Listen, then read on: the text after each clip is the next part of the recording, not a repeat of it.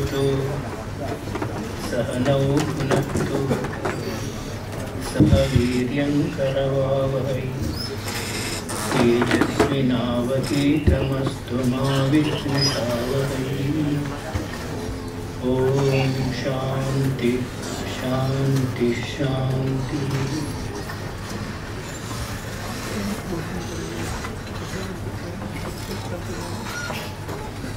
All the dignitaries gathered here and friends, as you all know, Mahatma Gandhi's life and message prominently reflect two important ideas. One is Satya, another is Ahimsa.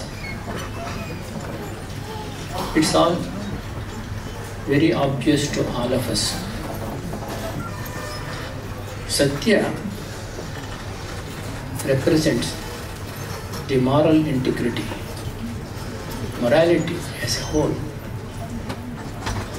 Without the basic truthfulness, Satya, morality cannot be practiced of its various dimensions. And Ahimsa, non-violence, basically represents the humanity, humane consideration. These are the most important points. One is the moral integrity, morality, and humanity. And as you all know, Mahatma Gandhi was also deeply spiritual, though he was involved in politics. So spirituality also consists one of the important component of his life. These are the most essential aspects of religion, as you all know. One is spirituality, another is morality, another is humanity.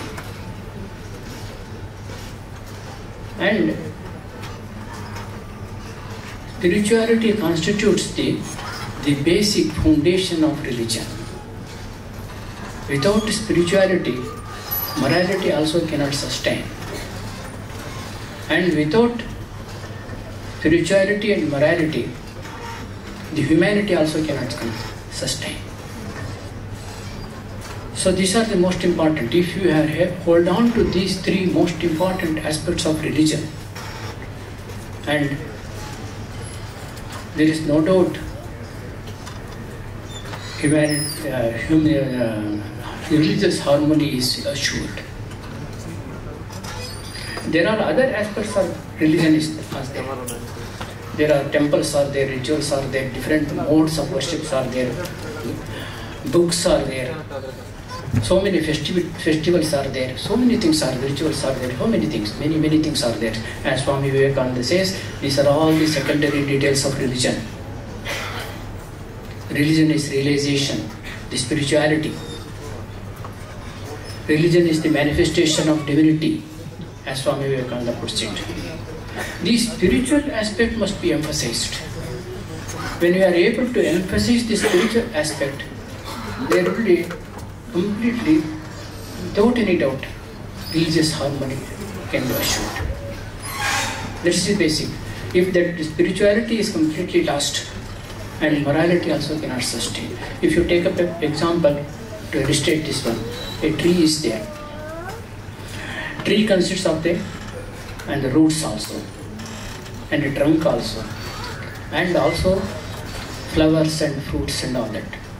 And around the tree, huge tree, there will be so many thorny bushes would be there, creepers would be there, so many other things would be there.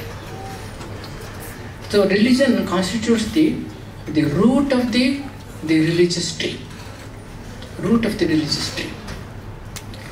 And the trunk and other branches constitute the morality of the religious tree. And fruits and flowers constitute the humanity. Without that humanity, humanitarian consideration, religions religion has no value at all. So this is the important. And other things are there, all the creepers and thorny bushes and so many other things are there. They constitute the secondary details of religion. What we make mistake, we give so much of importance to secondary details of religion. That becomes the important aspect of religion. You hold on to that so doggedly.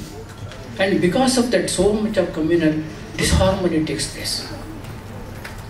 What is important is you have to hold on to the spiritual aspect of it and morality aspect of it. If you take out Shri Ramakrishna's example, Shri Ramakrishna practiced all the different religions, all the different sects of the Hinduism, and different religions also he practiced. And after practicing all these different denominations, then he come to the conclusion that all the religions, all the different denominations of religion, all the practices of religion lead to the one and the same goal, that is ultimate reality, God. What is important is Vakulata, he says. Vakulata, yearning for God. The spiritual aspiration, deep spiritual aspiration is most important. When that is there, then everything is okay. Everybody can reach that ultimate goal. So this is from Sri Ramakrishna's idea. Sri Ramakrishna was like, most ambitious mountaineer. The mountain is there. Climbing the mountain in one direction, he reaches the zenith of the mountain, peak of the mountain. And he is not satisfied with that. He wants to climb the mountain in other directions also, some other directions also, in the difficult path also. He wants to climb that mountain. And in the bottom level, there will be so much of differences would be there in the as far as the path towards the summit of the mountain is concerned. When person reaches the closer to the summit, then what happens, everybody will closer and closer and closer. And after reaching the summit, everybody becomes one. That is oneness. This oneness is most important. Every path of every religious path, every spiritual path, according to Sri Ramakrishna, is the path towards that ultimate reality. So we have to have that spiritual aspiration. When you have that spiritual aspiration and moral considerations, etc., and humanitarian consideration, etc., then only you will be able to attain the peace and harmony among the religion. Shri Swami Vivekananda is, used to say, so much of good is also done through religion. So much of humanitarian activities are done. Any service activities you see, it is always somehow or the other related to some religious personality. And at the same time, in the name of religion, so much of bloodshed also is done. So much of violence also is done. In the name of religion, in the name of compassionate God. It's still going on also. Unless we hold on to the spirituality and this is essential aspect of this spiritual life or religious life, that is spirituality, morality and humanity, these communal violences cannot be stopped. Because we are more interested in the peripheral aspect of the religion only. The secondary details of the religions only. In secondary details, there will be differences. Is very obvious, it cannot be avoided at all. So because of the differences, naturally there will be conflict there.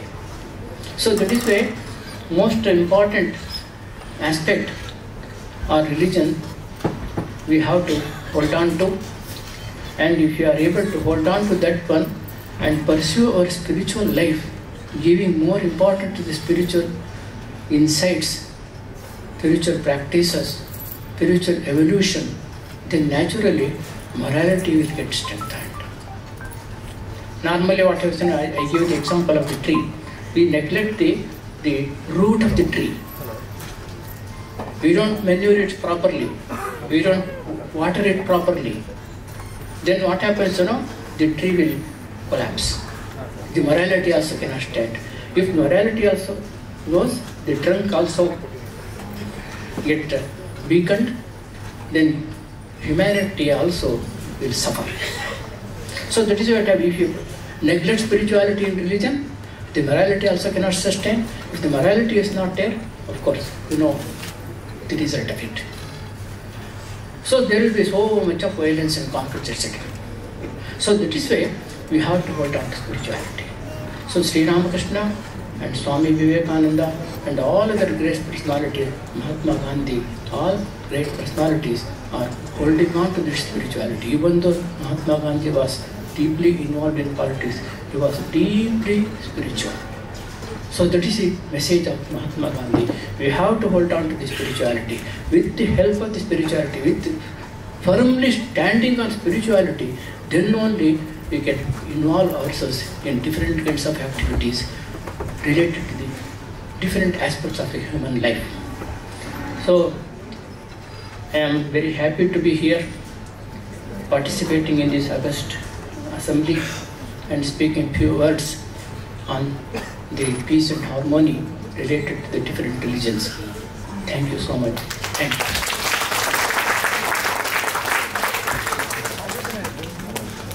Thank you, Swamiji, for enlightening us on the significance of spirituality, morality, and humanitarian aspects of religion, citing examples from lives of Swami Vivekananda and Shri Ramakrishna Paramahamsa. I am honored to introduce our next speaker, Archbishop Most Reverend Felxis Machado of Vasai. He is a distinguished leader within the Catholic Church. His leadership extends beyond the church as he actively engages in community service, interfaith dialogue, and social development initiatives.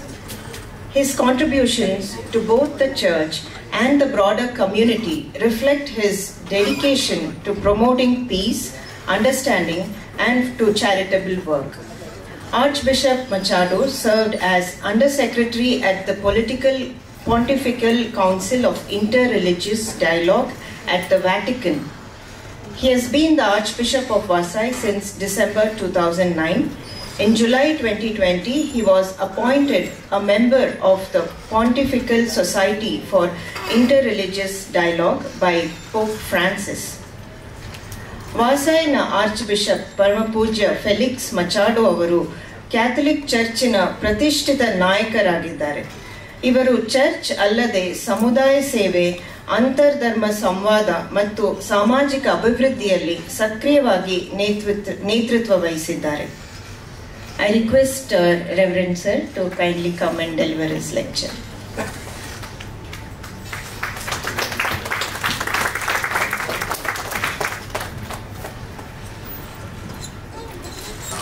Namaste.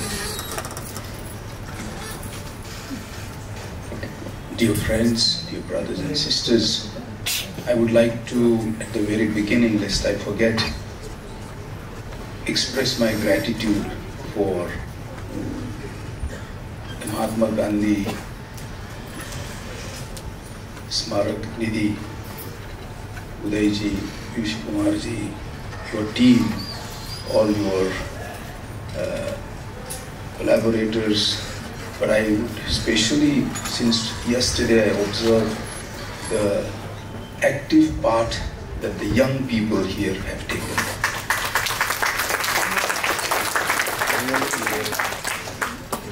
I would like to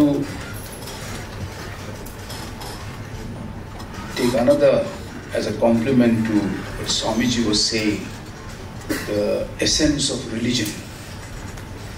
And I move into how religions need to come together, because the fact is, unless there is peace among religions, the world will never see peace.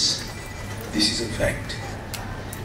I don't want to go into details, but speak about interreligious dialogue. Interreligious dialogue is basically a network of interpersonal relationships. Dialogue is heavily loaded Greek word. It talks of philosophy, so therefore I like to use the word relationships. One must learn to relate to the other with respect and esteem for the dignity of the other. Through dialogue, through these relationships, one can enter into the very depth of the lives of people who profess and adhere to their respective religious traditions. Interreligious dialogue is not intended to enter into polemics and debates between religions. It is not even meant to change the essential teachings of religions. It is not a question of cerebral discussion across the table. It is not even negotiations between persons in order to strike the least common denominator. The art of listening intensively to the other plays an important role in interreligious relations. When conflicts, disagreements or disputes arise among believers of religions, and Swamiji said, as much as good there is also worst that religions are accused of. And so therefore, when such conflicts arise, dialogue remains the only alternative.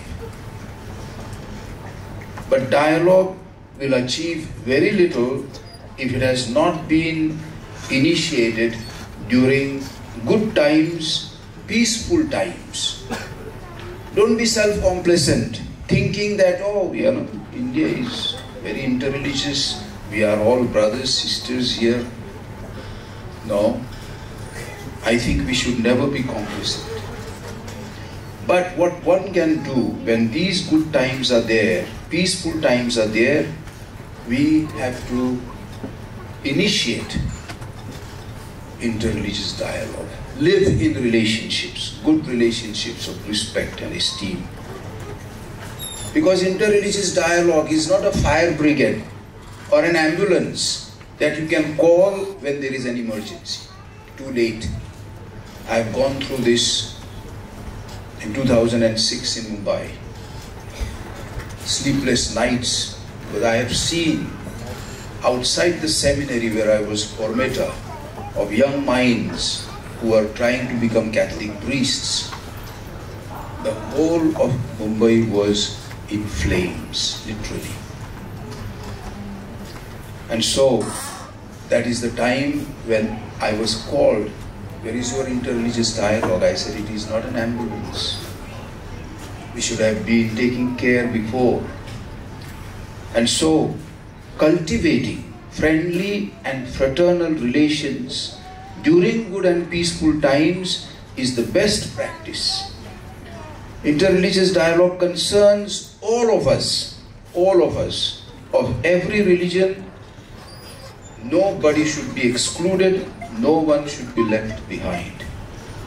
A vast field lies open for us to do dialogue. Because sometimes my own friends tell me, you are a little bit more studied, so you can do this. No, I said, everyone can play an important role. Because there are different forms and expressions in service of peace, justice, fraternity, and sustainable development. There is the so-called dialogue of life, through which, between different religions, the believers bear gentle and non-imposing witness to their own human and spiritual values before each other in daily life, and help each other concretely to build a more just and fraternal society. There can also be an exchange between experts of their respective religions. Two people, me, let us say from Christianity, Swamiji, from Swami Vivekananda to Ramakrishna Paramahamsa. We would need to meet, and we do on different occasions, to kind of discuss, what do we mean by this? What is the real meaning? How should we live? Swamiji was very well giving that in short speech. He gave us the essence. Then there is dialogue of cooperation for integral development of every human person and all people. This is much needed. This dialogue can be done by so many of us, and safeguarding religious values and patrimony of all, which can be put at the service of caring for our planet. Pope Francis calls it our home, thereby achieving integral development of each person and all people. There is also dialogue in which believers of different religions share their deeper spiritual experiences and enrich the religious patrimony, for example, of our Mother India. Mahatma Gandhi may not have done a formal interreligious dialogue, but nonetheless, for me, even though I am a post-independent child of India, Mother India, but Mahatma Gandhi has sustained me till today in much of my spirituality. The theme of peace is central to all religions. This is why Mahatma Gandhi undertook the task of making every effort to make humanity one family of God in which all people live in harmony and peace. This is not utopia for me. I have seen over the years, I myself have grown in my relationships. We know I call her Akka. She is younger than me, but she is my Akka. In public I have called her Akka. Sudhin Kulkarni this morning, he is my brother, not only a friend. And I mean this. We live like that. We share when difficult moments come and go ahead, not for ourselves, but for all of us, for the whole world. And so one family of God. This is what Mahatma Gandhi wished. He saw the theme of peace in a wider context of the problems in the world. For example, the dehumanizing poverty. He was moved, he was compassionate. Exploitation of weaker society, weaker people in society, like children, women, especially those who are victims of war, of broken families, and of abuse. There is ecological disaster, discrimination on the basis of caste and religious affinity, oppression of minorities, problems related to disillusioned youth, unequal distribution of the world's resources, and one can go on and on and on. Mahatma Gandhi, I would like to come to the theme that is given to me. What has it got to do with 21st century? I loved all the sessions since yesterday, since the inauguration of the program. I particularly liked also this previous session we had, because yes, what is Mahatma Gandhi's relevance to not only today but future? Mahatma Gandhi always dreamt of peace in the hearts of people, peace among people, and peace for our country, so that it can be light to the nations. Yes, we want to become Vishwa Guru, but let's not be pretentious. Others must call us Vishwa Guru. We cannot impose them ourselves as Vishwa Gurus. And so Gandhiji was not a wishful thinker, but his feet were grounded in the grassroots of reality.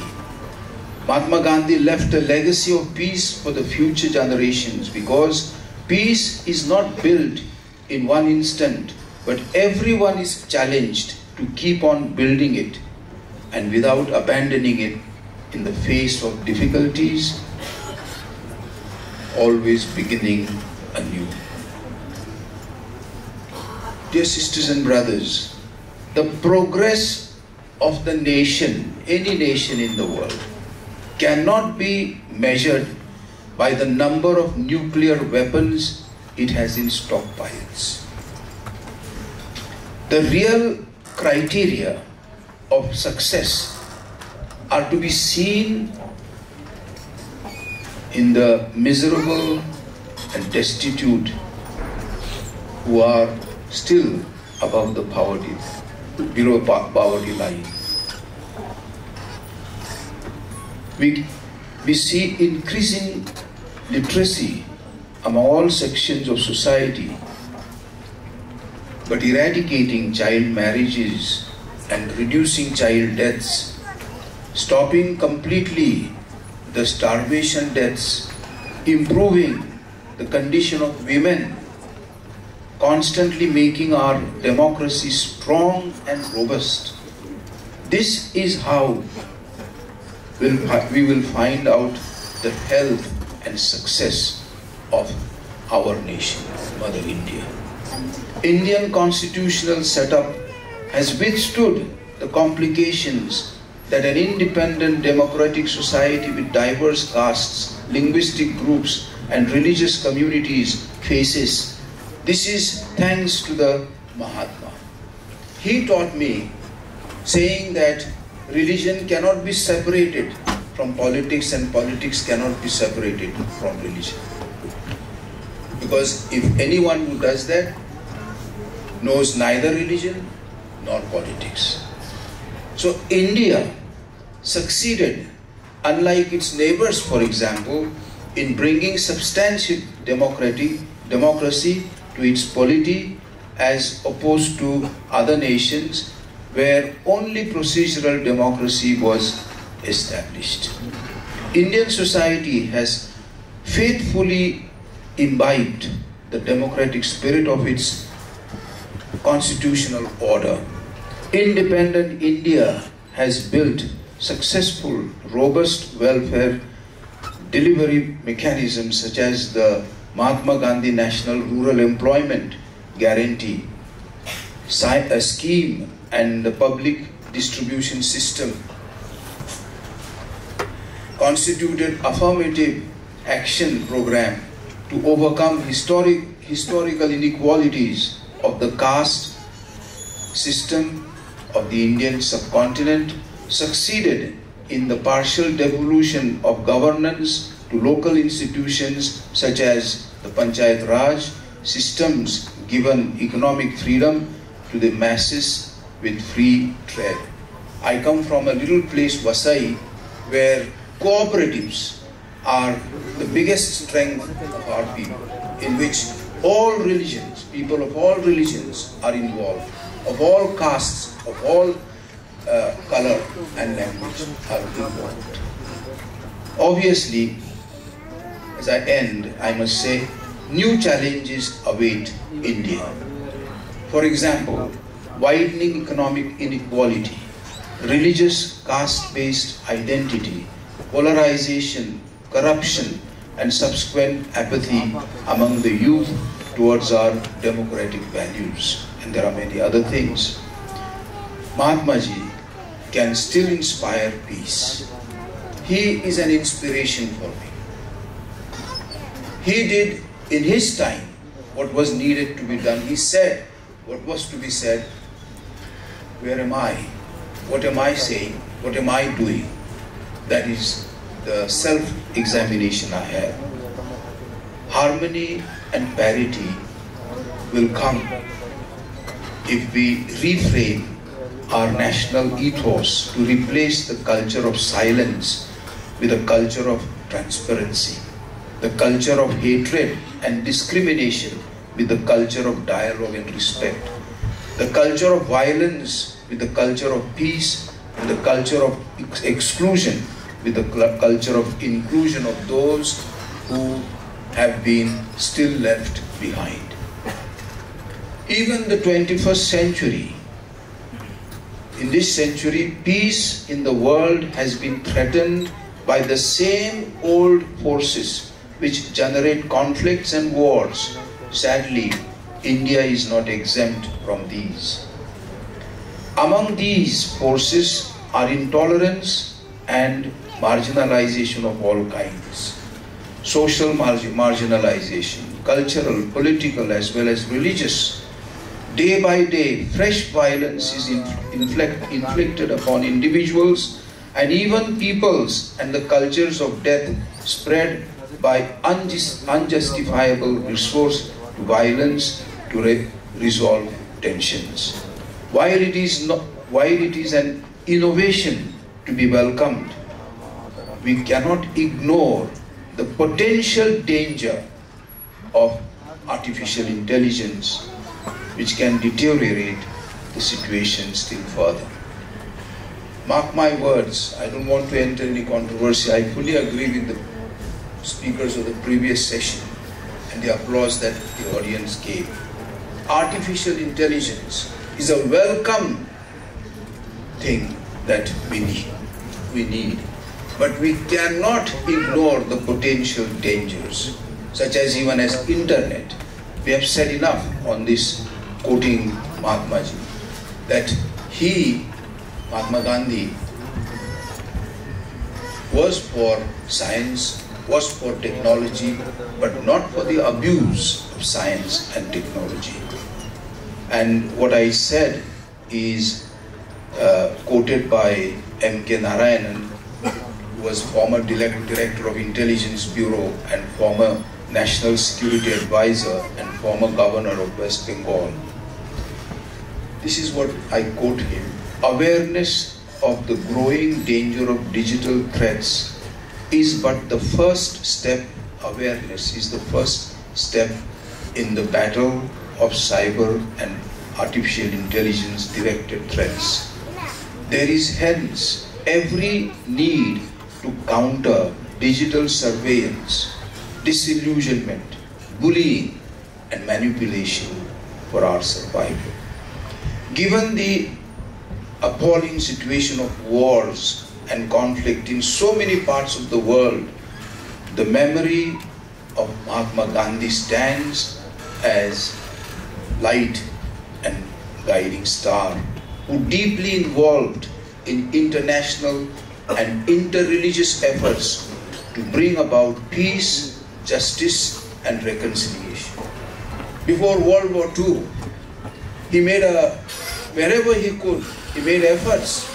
He even came to Rome, saw Mussolini. He wanted to see the Pope. Unfortunately, for reasons that I know, he could not meet the Holy Father, because Gandhiji had come from Round Table Conference in London on his way to take the ship from Genoa, Italy, to go to India. He had only one day, and in one day, unannounced, he appears, but he never felt bitter or sad what happened. But my point is this: he wanted to see every political leader, he wanted to see every religious leader and convince them that the path the West was taking, path of weapons and war, will not be only destroying the people of that time, but it will be precedence for world to kind of go on the path of violence. He wanted to stop that, and that is why I say that he is a guiding star, he is the light. He continued to insist on the negotiated and non-military resolution of conflicts and looked for the day when nations will abandon war as a way of vindicating claims, as a means of resolving differences. Mahatma Gandhi was convinced that war creates more problems than it ever resolves, that dialogue is the only just and noble path to mutual agreement and reconciliation, and that patient and wise art of peacemaking is especially blessed by God Almighty. And I end by this: to achieve this, we must never lose sight of the human person. The human person, the people are the center of everyone. Politicians, religious leaders, everyone. The person who must be the center of every social project. This is the legacy of Mahatma Gandhi, who proposed the path of building a world community based on mutual trust, mutual support, and sincere mutual respect. Jai Hind, Jai Jagat. Thank you. Thank you, Reverend Father, for sharing with us the importance of interreligious dialogue, especially at times of peace, to ensure relationship is strengthened in daily lives, and relating to Mahatma Gandhi from his own life experiences. I'm delighted to introduce our next speaker, Dr. Kezevino Aram. She is the president of Gandhi Ashram, Coimbatore, and is a co-moderator of Religions for Peace. With a deep commitment to fostering interfaith dialogue and social justice, Dr. Aram has been instrumental in advancing the mission of Gandhi Ashram, an organization dedicated to empowering marginalized communities and promoting peace. Her leadership in this role is focused on addressing the needs of the underserved and facilitating transformative social change. In her capacity as co-moderator for Religions for Peace, Dr. Aram collaborates with diverse religious and spiritual leaders from around the globe. Together, they work to tackle pressing global issues and build bridges of understanding among different faiths. Dr. Kezevino Aram avaru ಕೊಯಂಬತ್ತೂರಿನ Gandhi ಆಶ್ರಮದ ಅಧ್ಯಕ್ಷರಾಗಿದ್ದಾರೆ. ಇವರು religions for piece ಎನ್ನುವ ಸಂಸ್ಥೆ ಸಹ moderator ಆಗಿದ್ದು, ಪ್ರಪಂಚದಾದ್ಯಂತ ವಿವಿಧ ಧಾರ್ಮಿಕ ಮತ್ತು ಆಧ್ಯಾತ್ಮಿಕ ನಾಯಕರೊಂದಿಗೆ ಸಂವಾದ ನಡೆಸಲು ಸಹಕರಿಸುತ್ತಾರೆ. I now request Dr. Aram to address the gathering.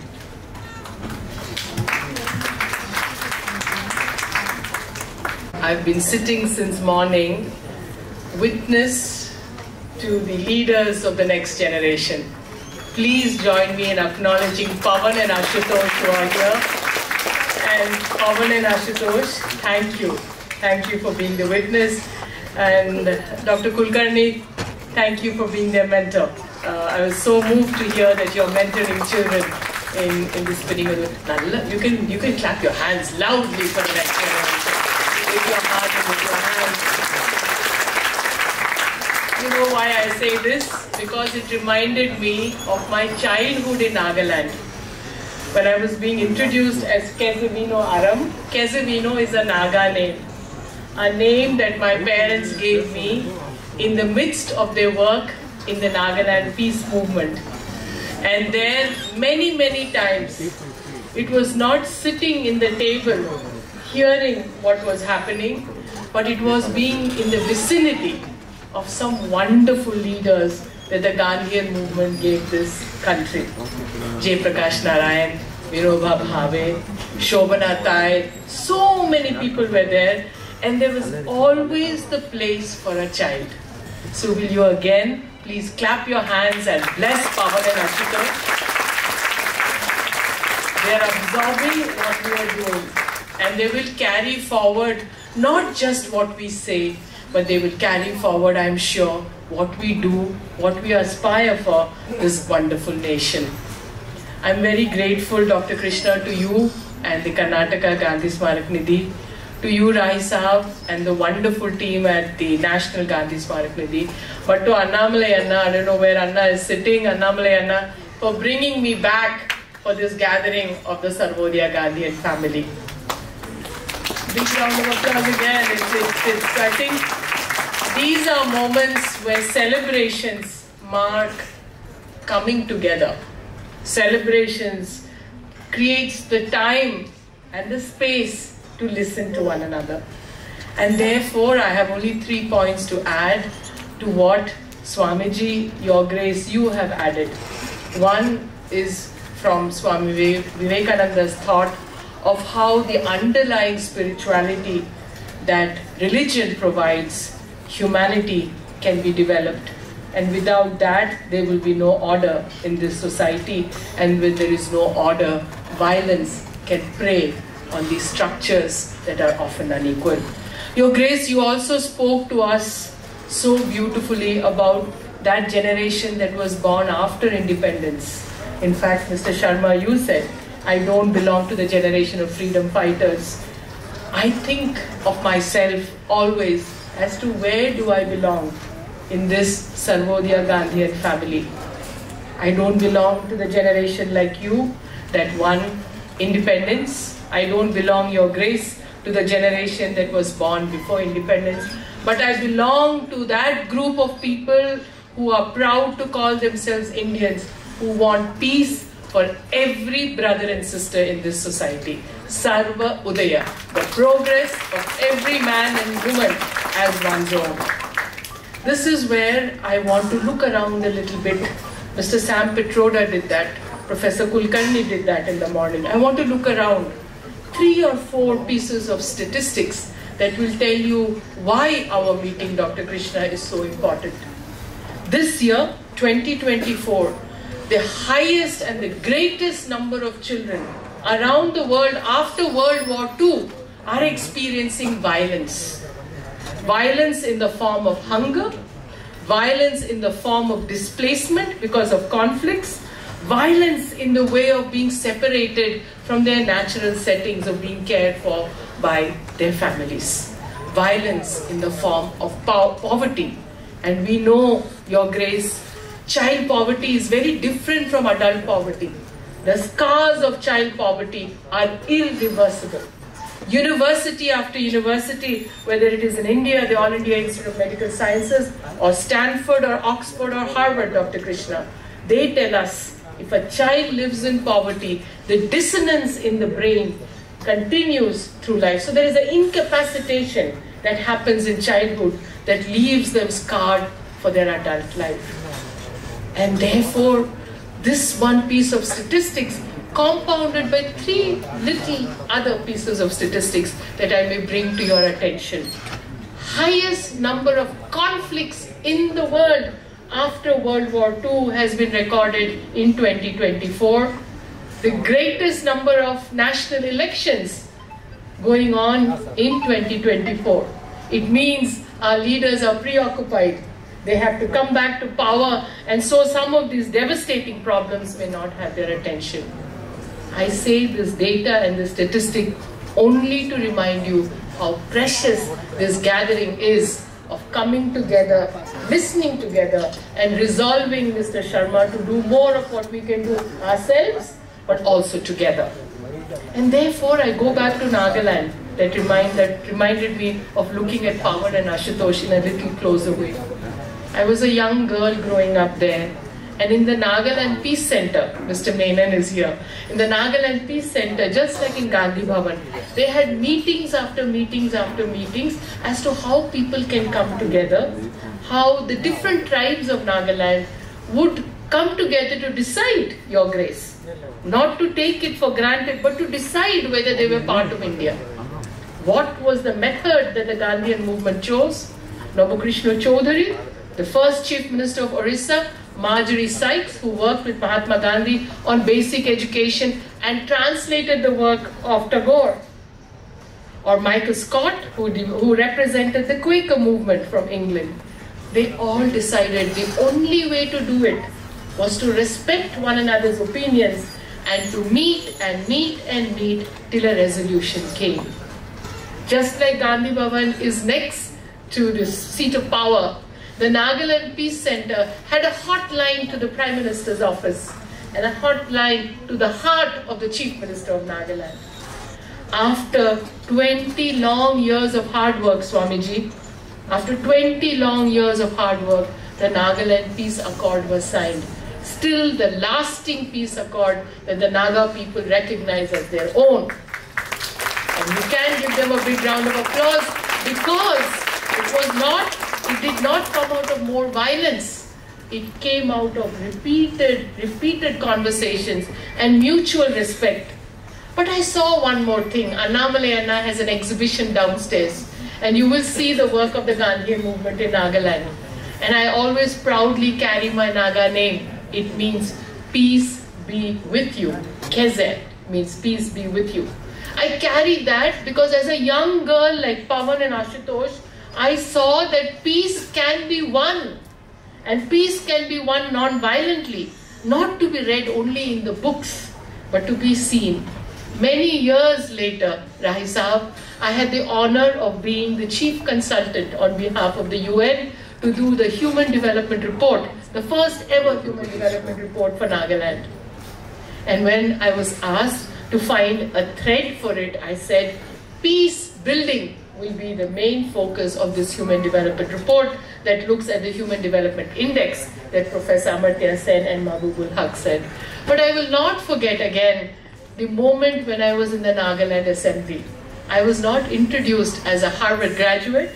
I was not introduced, Dr. Kulkarni, as a doctor and a public health expert. I was not introduced even as the chief editor of the Human Development Report. You know how I was introduced? I was introduced as a second generation peacemaker, because I was writing the story of the people. I hope together, when we meet, we remember the legacy continues in each one of us. And therefore, as Swamiji says, that humanity will only be realized or lived or believed in if we see ourselves as part of the tradition. In Professor Kulkarni's session, we said Gandhiji was open. He would praise when praise was required, and he would reprimand when reprimand was required. Let that be the culture that we have. And therefore I echo the gratitude of Swamiji and of Archbishop Machado to you, Dr. Krishna, that half this audience are young people. They will know, like we knew as young people, that peace is possible. And that dialogue that Archbishop Machado spoke about, the different ways we can dialogue, the dialogue of the mind, the dialogue of life, the dialogue of working together. I just want to draw 3 examples that I often remind young people are gifts of Mahatma Gandhi and his generation in finding not just metaphors, but finding very simple symbols of interreligious harmony. The Sarva Dharma Prarthana. The interreligious prayer was in many ways a research, a finding, a discovery of Mahatma Gandhi's generation. That when people of faith come together, Swamiji, when faith is central to their life, can we in respect, in accord, pray besides each other? To every young person here, I know 25,000 of you are there in the different campuses. May you remember, this is a symbolic representation, but a meaningful testimony every day that India is home to the greatest number of religions in the world. Not only that, it is a living testimony that religions can coexist in peace. To every young person, that is the badge of honor that you want to take. Not to be told you don't have a place here, but to be told we all call it our home.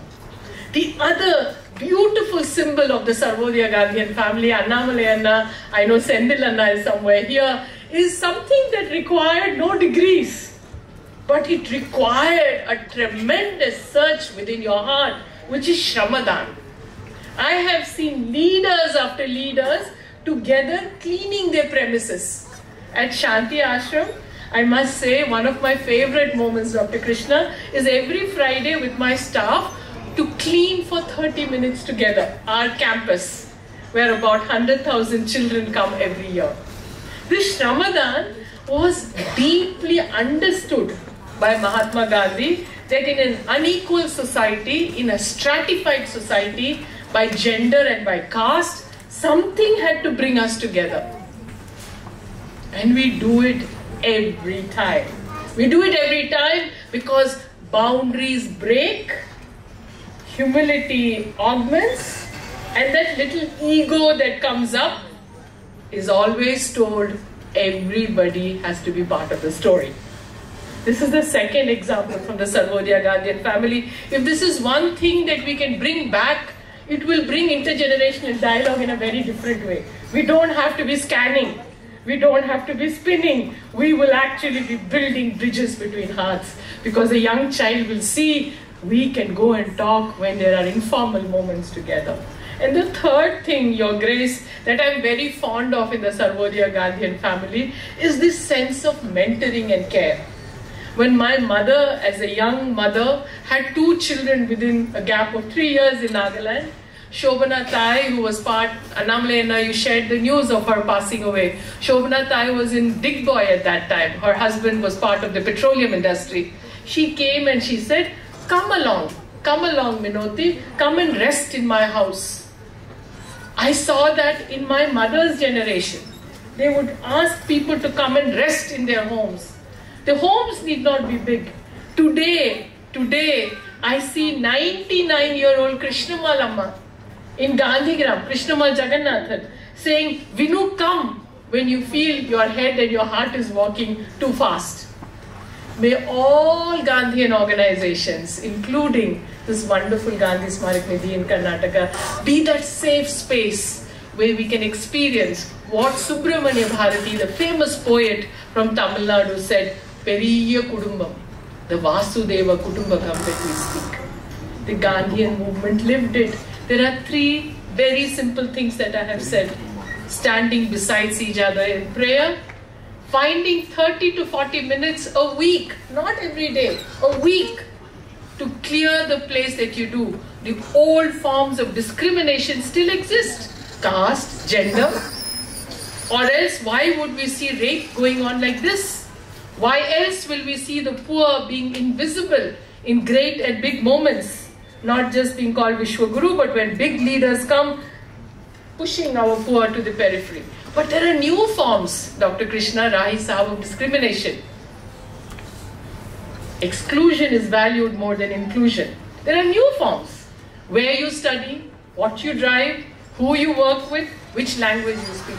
In all this eternal example of Gandhiji matters. So what I want to present to you, just as 2 closing thoughts, is that peace in all its dimensions is something that the Gandhian movement can give to the world.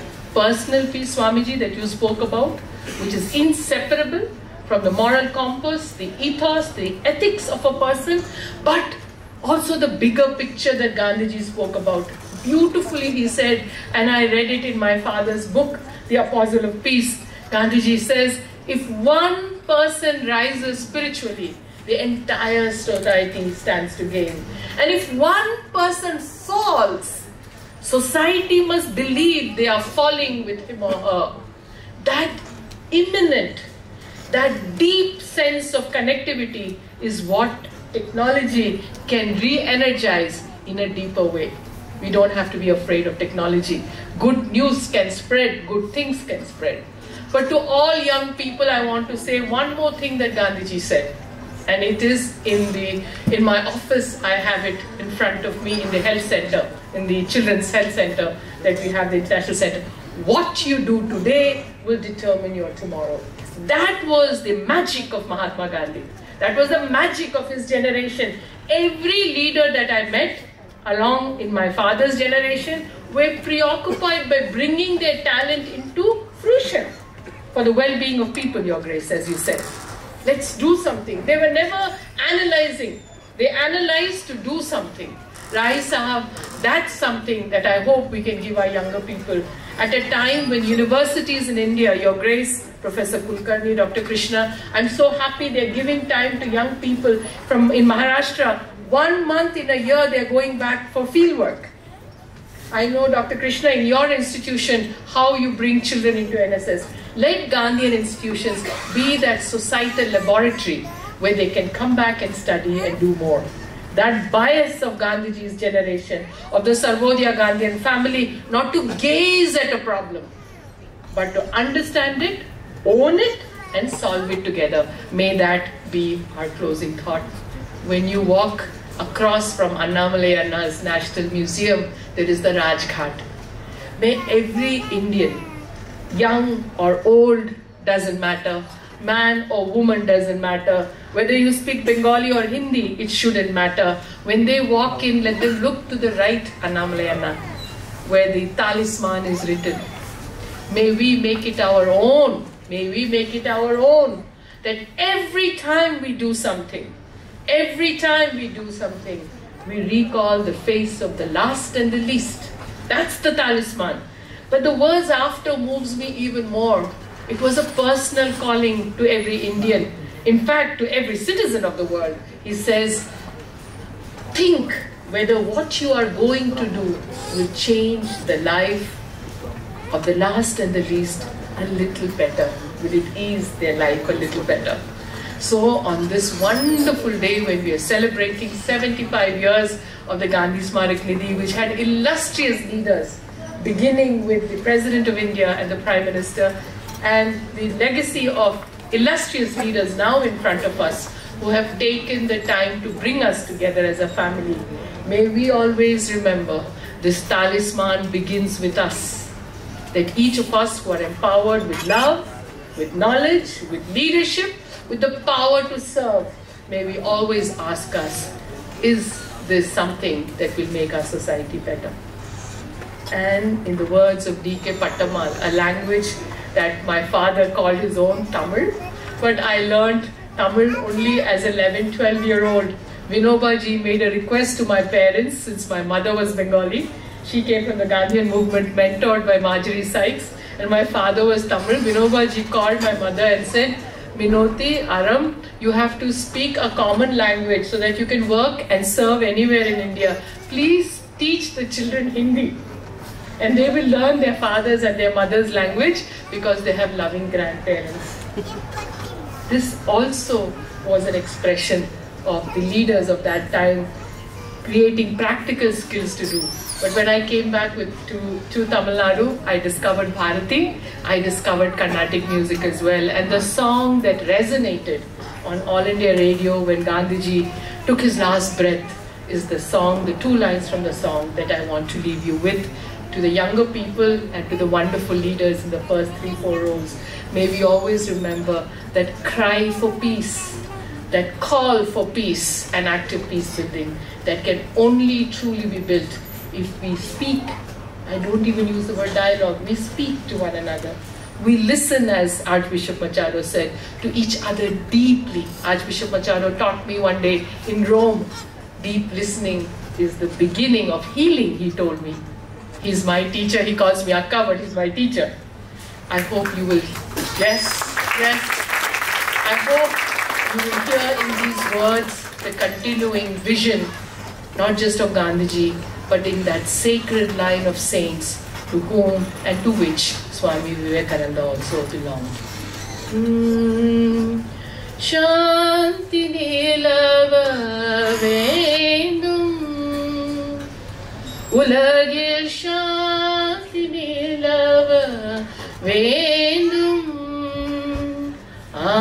Atma Shakti ponga vendum Ulagile shanti nilava vendum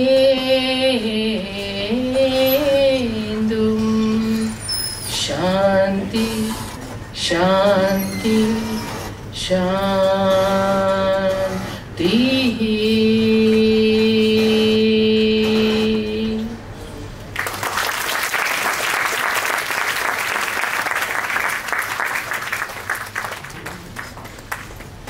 Thank you, Doctor, for speaking so beautifully about the peace process you witnessed in Nagaland and for addressing the young people about Mahatma Gandhi's symbols of interreligious peace, Sarvadharma Prarthana, Shramadan, and caring and mentoring. Thank you so much. We could now present the mementos to our speakers. I would like to call upon Shri H.B. Dinesh, Treasurer, Karnataka Gandhi Smaraka Nidhi, to please come and present the memento to Swamiji.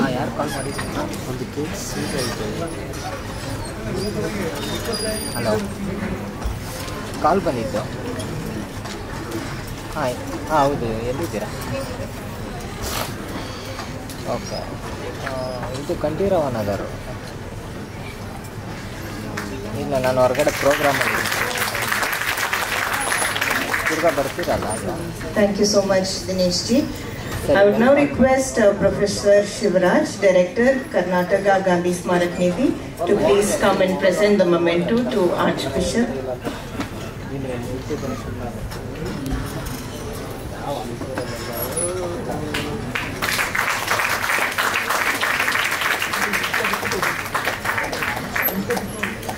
Thank you, Shivraj sir. I would request Dr. Abida Begum, member Karnataka Gandhi Smaraka Nidhi, to kindly come over and present the memento to Dr. Kezevino Aram.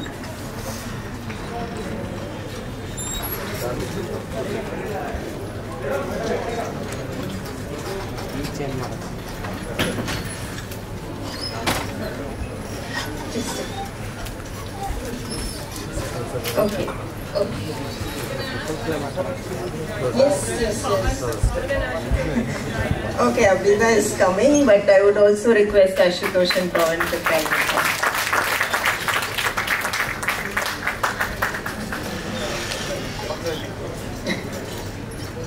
Abida, Bani.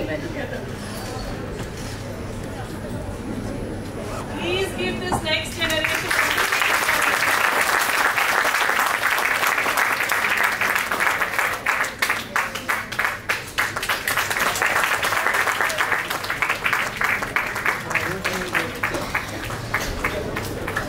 Thank you, Abida. Will you join us for a group photo as well, Swami?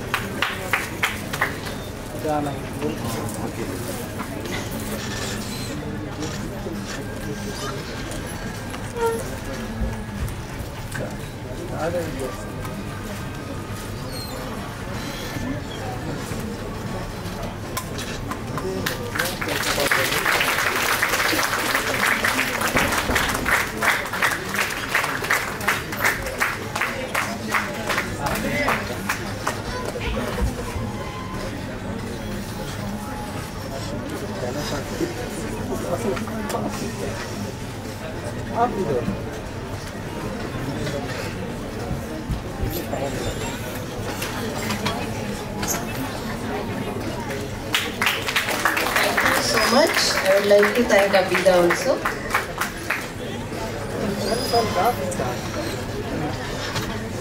I would like to thank all our speakers. Our last speaker for this session, Shri Raha Naba Kumar from Noakhali, Bangladesh.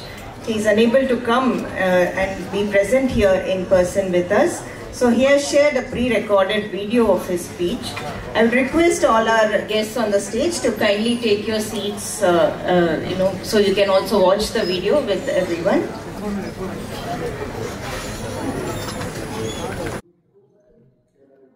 Honorable Chairman of Karnataka Gandhi Smaraka Nidhi, Dr. Uday Krishna ji, and all other organizers, on behalf of Gandhi Ashram Trust of Noakhali Bangaldesh, I congratulate you all to arrange such an important seminar on Mahatma Gandhi for 21st century, building a global future of peace, justice, fraternity and sustainable development.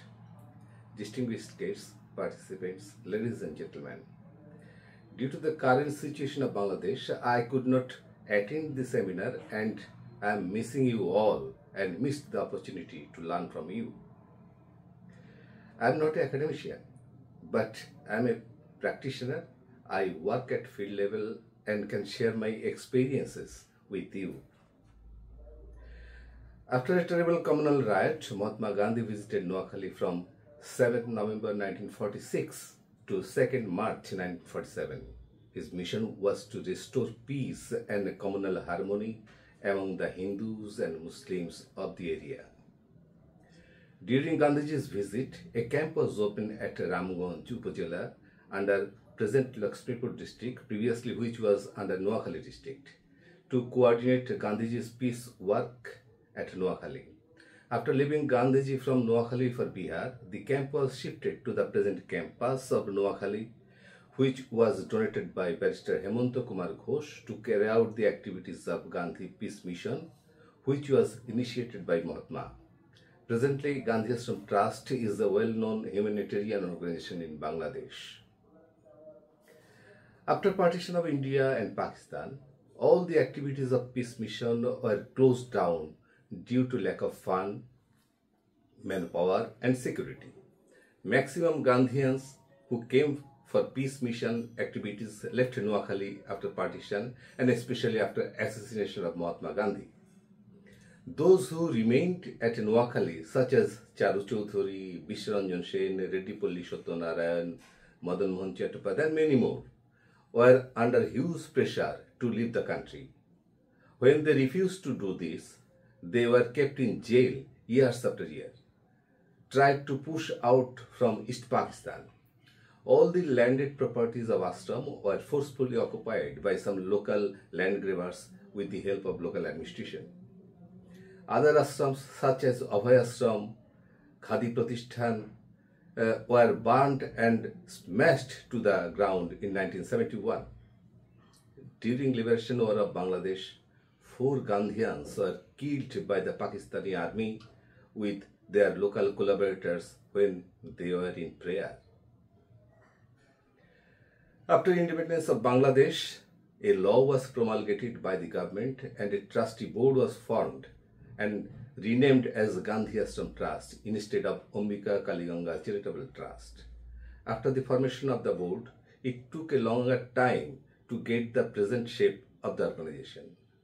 From early 80s, Gandhi Ashram Trust started rural development activities. Presently, it is working directly with 1.2 million families of 5 coastal districts of Bangladesh.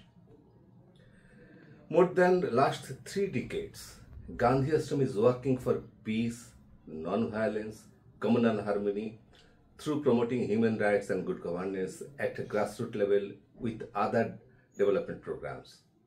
It is a very difficult job at the present context of Bangladesh. The Bangladeshi people faced many communal atrocities in many times in various forms. Especially, the minority community of Bangladesh faced communal violences in 1946, before the partition of India, in 1965, after India-Pakistan war, in 1971, during liberation war of Bangladesh, in 1975, after killing of Bangamandhu Sheikh Mujibur Rahman, in 1992, after Babri Mosque issue in India, and even before and after every parliament election, the violences took places the violences took places and which ultimately turned to the communal violences. It should be mentioned here that during our liberation war in 1971, not only minority community but also millions people from Muslim community were killed by the Pakistani army and their local collaborators. The indigenous hilly people are also in threat for so many years. The Christian community, Buddhist community and other small minority groups faced such atrocities. In every time it appears to us that all the atrocities were done in the name of politics and religion. Considering all these issues, Gandhi Ashram Trust has taken some initiative for peace, communal harmony, social harmony among the people of different religion and different communities. Few of them are number 1, year-round campaign among the students for different schools, colleges and universities all over Bangladesh. And till to date, we have covered more than 1,000 such institutions. Number 2, response and support to the victims. Number 3, regular meeting, seminar and workshop with the religious leaders of different religions. Number 4, we are working with local government institutions, to promote human rights and good governance. Number 5, we are organizing popular theatre shows to aware people against any kind of violences. Number 6, organizing joint cycle rally with India for Peace campaign. Number 7, youth exchange program with different countries. Number 8, organizing International Youth Peace Camp. And last year, 300 youth participants attended from 18 different countries and exchanged their views on religious harmony and the things what to do next. Number 9, meeting with the policymakers, civil society, think tanks, etc. Number 10, television shows, newspaper articles, etc. Ladies and gentlemen, today's South Asia, as indeed today's world, confronts complex issues. Truth lies fractured. One bit of it here, one bit there. Today's wrongdoer was the wronged one yesterday. In South Africa, for Gandhi, the problem was clear. Racism was wrong. It was evil. Even when he fought the British Raj, the broad issue was clear, but today we have a vast zone of grey. However, Mahatma Gandhi showed us the path. We can remember the 7 social sins which are the root cause of all evils. Those are: number 1, politics without principle; number 2, education without character; number 3, commerce without morality; number 4, science without humanity; number 5, wealth without work; number 6, pleasure without conscience; and number 7, religion without sacrifice. If we want to change the world, we will have to change ourselves. Gandhiji told, "Be the change you wish to see in the world." Finally, I want to present a quote from our national poet, Kazi Nazrul Islam. He told, "He who have the faith on his own religion, who realized the truth of his religion, he can never hate the other's religion." Thank you all for listening me. Again, thanks to the Karnataka Gandhi Smaraka Nidhi. Jai Jagat.